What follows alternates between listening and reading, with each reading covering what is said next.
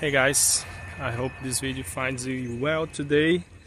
I just want to talk a little bit about this topic, the Lordship of Jesus Christ. There are some people saying that John MacArthur has abandoned the gospel and he's preaching now the gospel of works, something like that. It could be far from the truth.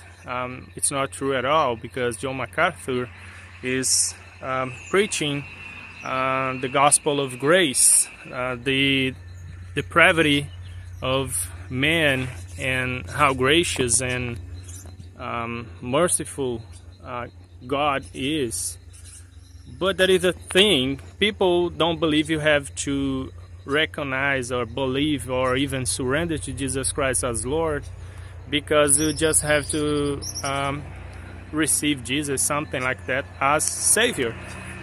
I believe if you have been saved by Jesus Christ, you're not gonna lose your salvation. But the reason I believe that is because of the election. God has elected His people since from the beginning, before the foundation of the world, using the biblical language. But my point is, Jesus Christ is God. He is the Son of God, and He is God Himself. So Jesus is Lord by definition. If He is God Himself, of course He is Lord.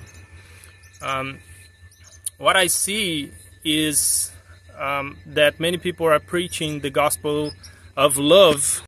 Just saying that Jesus loves you to everybody doesn't express the gospel at all. The gospel has to be preached, first of all, as God, as the creator of the universe and everything in it, like human beings, animals, plants, oceans, stars, planets, galaxies.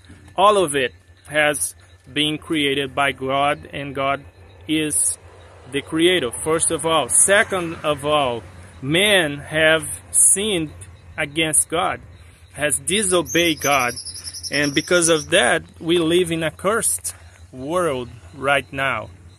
Third, Jesus came to this world to redeem it. Not only the human beings, but all creation. The Apostle Paul in Romans 8 said that all creation is waiting for the manifestation of the sons of God.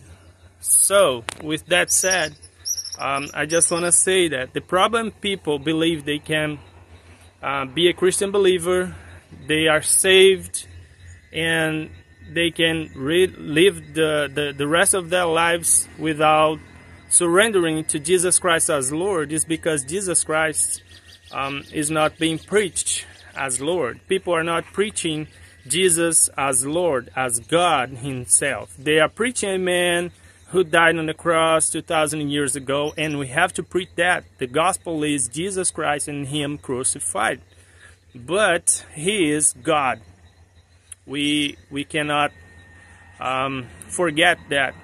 And just to remember you, many people are saying nowadays that this was not the way people believed at the very beginning of the Christian faith, but it's not true at all. And many people, many Christian believers were thrown to the lions and were killed just because they were not going to bound and burn incense to Caesar, because they used to say Caesar is Lord. And the Christian believers at the very beginning were killed because they used to say, no, Caesar is not Lord, the Lord is Jesus Christ. If you are going to understand something better, you have to go to where it started. And if we go back to where it started at the very beginning, the Christian church believed in a Jesus Christ, not only their Savior, but that Jesus Christ were their Lord, and they were willing to die for that. They were willing to die for this truth, for their belief in the Lordship of Jesus Christ. So I not only believe in the Lordship of Jesus Christ. I preach the Lordship of Jesus Christ. If you do not believe in Jesus as Lord, it's because you are not under a preaching of a sound gospel. If you are on a church and you are not being under a preaching that emphasizes the Lordship of Jesus Christ, you are in the wrong place. You are not listening to the gospel of the Bible. Jesus Christ is Lord. The Apostle Paul said to the Corinthians, somebody else come around and preach another Jesus, another gospel that we have not preached. And you so easily put up with that. We are not to put up with that anymore at all. We are to believe in Jesus as Lord, and we are to surrender to Him as Lord because He is. We are to believe that Jesus is Lord because He is, not because we have the power to make Him Lord, but because He is the Lord of the universe. All authority have been given to Him by the Father, and He is God Himself with the Father and the Holy Spirit. So you have to believe in Jesus as Lord, and you have to surrender to Him as Lord. And the only way you can do that is if you are under the preaching of the sound gospel, the sound doctrine. Otherwise, you are going to be believing in a false Jesus. That is not the Jesus as He is presented in the page of the Bible. I'll leave a link on the description below.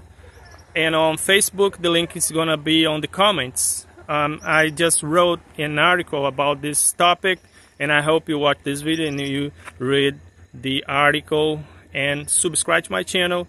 Follow me on Facebook, Instagram, and on my blog. The link for my blog is going to be on the description below. So thank you very much. God bless you all. I'll see you next time.